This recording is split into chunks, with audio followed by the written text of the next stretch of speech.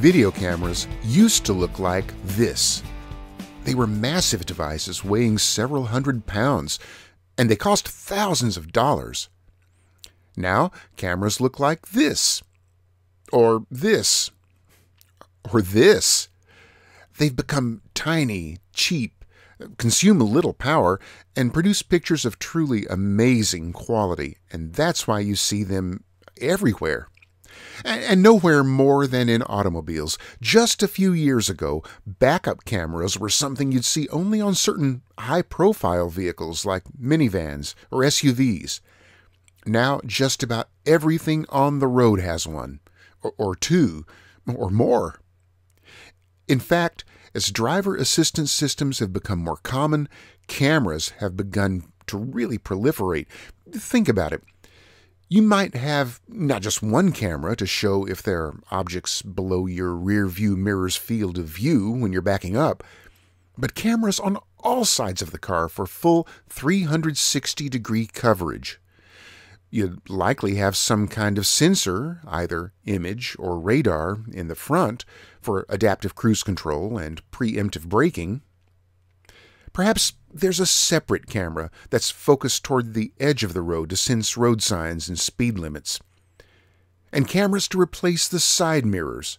Maybe a separate camera pointed toward the front that continuously records video just in case of an accident. And don't forget inward-facing cameras that can check for drowsy drivers and proper use of lap and shoulder belts.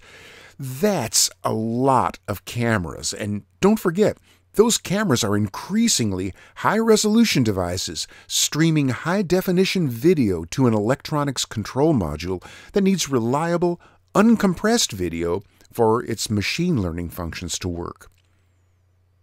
So, how do you reliably move that volume of data in a harsh environment like an automobile? Well, let's think about it. Modern cameras are most frequently based on a CMOS image sensor.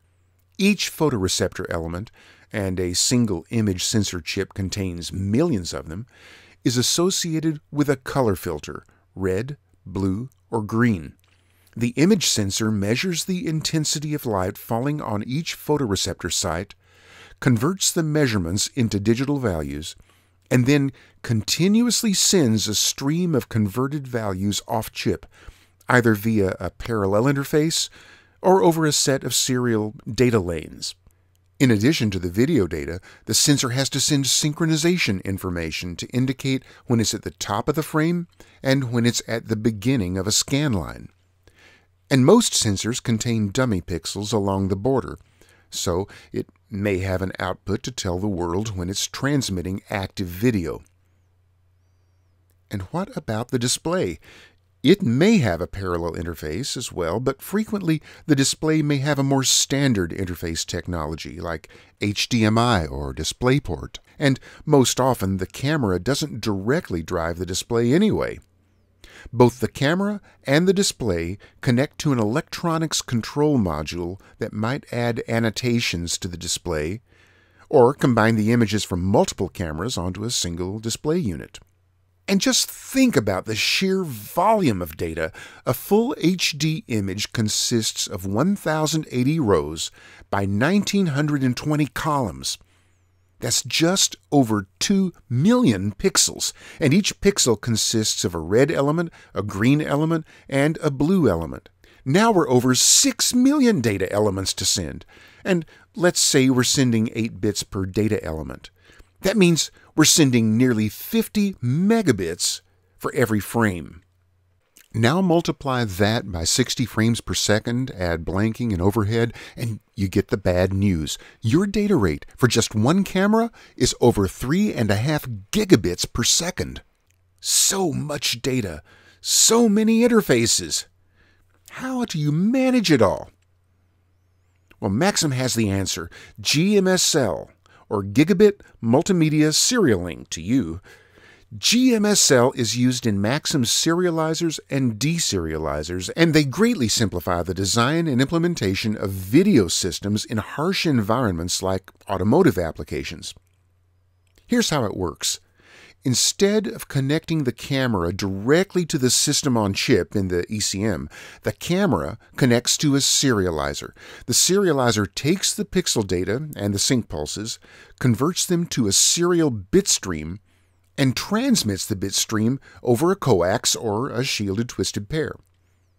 At the other end of the cable, a deserializer decodes the serial bit stream and delivers the recovered video and sync data to the ECM. It does all that at over 3.5 gigabits per second. That's a neat trick. But to make it work, you have to think like an engineer, because there are a lot of engineering challenges to overcome to make even the most robust system work at gigabit speeds. Let's break down a few of them. First, the cable itself. Sending a gigabit data stream down several meters of coax, or twisted pair, requires a lot of planning. There's signal loss, coding, bit error rates, and signal conditioning to think about. And then there's control. If you're the ECM, how do you control the cameras? You really don't want a separate wire just for that. It would be nice to be able to control the camera over the same cable that's carrying the video. And it would be nice to get audio and status indications across that wire as well. And, of course, there's the interfaces. Different cameras have different interface requirements, and the same is true of displays. The serializer and deserializer need to come with a selection of interface types so that most camera and display devices will be covered.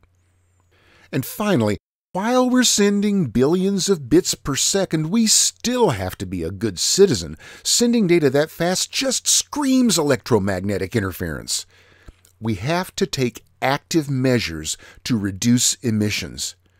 Oh, and did we mention that the automotive environment was quite hostile to electronics? We need to plan for ways to detect faults in the cable that connects the serializer to the deserializer. That sounds like a tall order, but Maxim's up to the challenge. In the rest of this series of video episodes, we'll drill down into the technology and discover how all this works.